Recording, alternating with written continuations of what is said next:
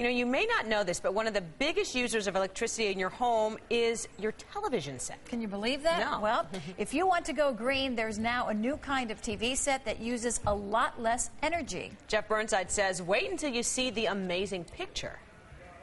LED lights are popping up everywhere. Christmas lights, even traffic lights. And now manufacturers are making LED TV sets. This Samsung just arrived in stores. It's thinner and flatter than anything out there.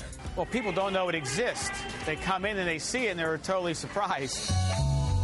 The eco-friendly aspects, Samsung says it uses 40% less electricity than other plasma and LCD big screens. Sinclair Crabb just bought one because of that. Oh, yeah, that's right. And where I come from in the Virgin Islands, the electricity bill is very high, and that was part of the reason why I bought the TV. And the new LED TVs do not emit any heat.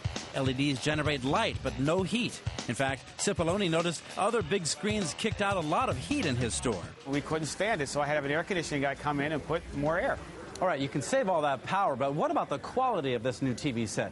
Well, what you can't see in this report is that quality because it goes through our camera and out your TV set. But standing right here, the quality is astounding. Now the bad news. This high-end version is more than $3,500, but they will go down in price.